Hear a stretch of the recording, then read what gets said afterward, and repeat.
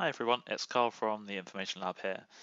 Now if you know me and my Tableau background, you may have seen me talk about parameters. And actually, parameters are just so powerful, but there's a few really sneaky things that you can do with them that actually not a lot of people know about. So I thought I'd share some of those tips here.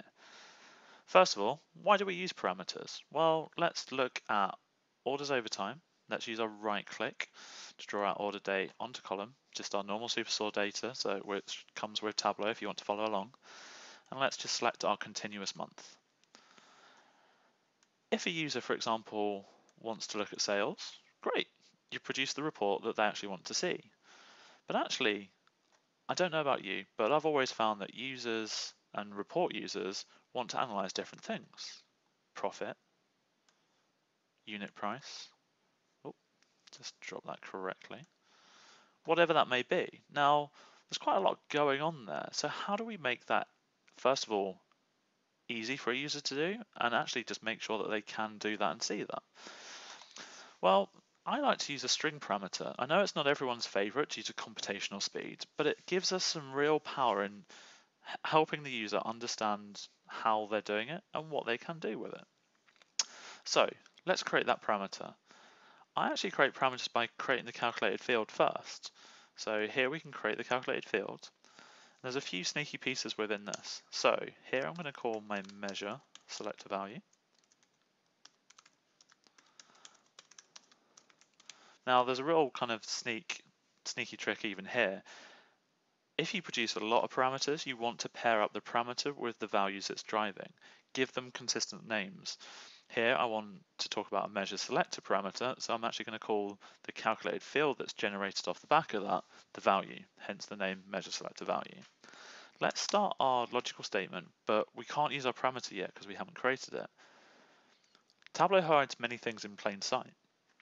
In this example, there's actually the ability to create the parameter in the calculated field, which quite a lot of people miss. So as I've already mentioned, let's call this our measure selector.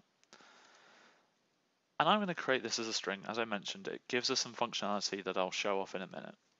So let's do our example of sales, profit, and unit price. Let's do them all as averages. So average sales, average profit, and average unit price. Now it might seem strange that I'm displaying my name as the average, but that's not what I've got on my left hand side, which again you see quite a lot of people do. Well, whatever goes into your value drives your parameter. Tableau is case specific, it would have to be identical or it would error, and that's when you actually get a lot of blanks being used within a parameter. So I keep it really simple by just using 1, 2, and 3. Let's OK that, and let's see how I build that into the calculation. So now I've got my measure selector here as a parameter. I can double click, you'll see it's purple, that's the sign it's a parameter. And actually let's build the calculation that allows us to see what we're doing. So let's double click again, use all of Tableau's time saving capability. Enter our average sales, because that was our first metric. Just for neatness, get rid of that space. Again, measure selector, this time equals to 2. It's a string, so we need to use the inverted commas. Speech marks are also fine. Tableau doesn't mind which one's which. This time, let's do our average profit.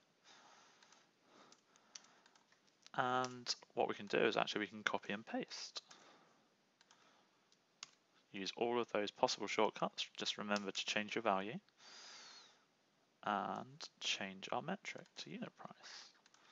Tableau is still not saying our logical statement's correct, and that's because we just need to end valid.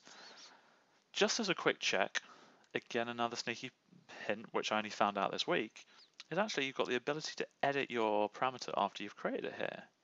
And actually that comes in really handy because I can now read across between my parameter dialog box and my calculated field, see that yes, 1 should drive average sales, 2 should drive profit, and 3 should drive unit price. Excellent. So we've got those. Now, the ways to actually remember building a parameter and actually utilizing it is build the parameter, done. Second step, show that parameter. So right click on the parameter and show it. Third step, build the calculation, we've got that. and then show the calculation or use the calculation in the view. So let's go and drop that in. Now we can see that we've got average sales, average profit, average unit price, and the user's got the ability to select that. But quite often, how we actually build things is in a dashboard. It's not actually just within a worksheet, and that's how we show it on the server or Tableau public, whatever your choice is. Well, there's some sneaky design elements that are well worth considering when building something in. So let's just create a little blank box within there just to add a little bit of white space so it helps you to see what's going on. And what would I do to make this a little bit easier?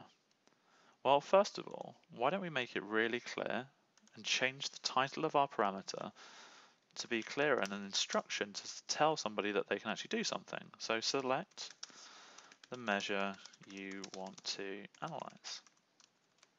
Give a hint that there's some action there using our 3 dots after, and just make it pop out a little bit and use orange. Excellent. So now that kind of jumps off the page of I can actually see I've got an instruction here. And as I change, well, I'm changing my metric, but I'm not seeing the axis change. Lots of people who use Tableau don't think this is possible, but this is why I use a string parameter. I can actually draw that out, place it on the row shelf, and we see that as I change my parameter, I'm changing the name of the axis.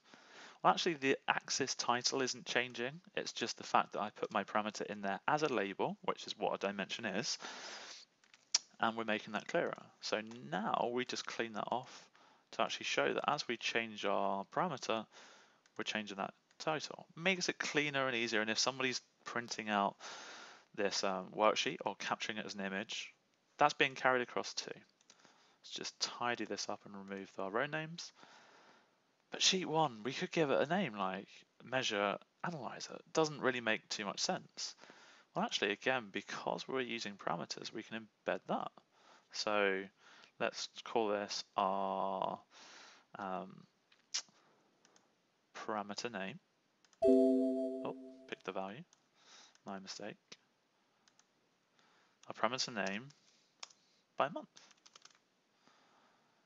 Now what's happening is, as I change my parameter, you're getting this really big visual clue around what I'm actually looking at.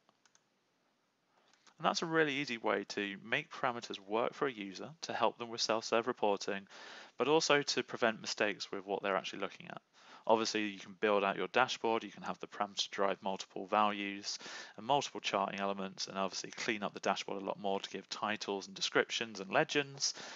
But that's just some of the real hints around how to get the most out of your parameter and make it as easy as possible for your user to get the benefits. Hope that was useful.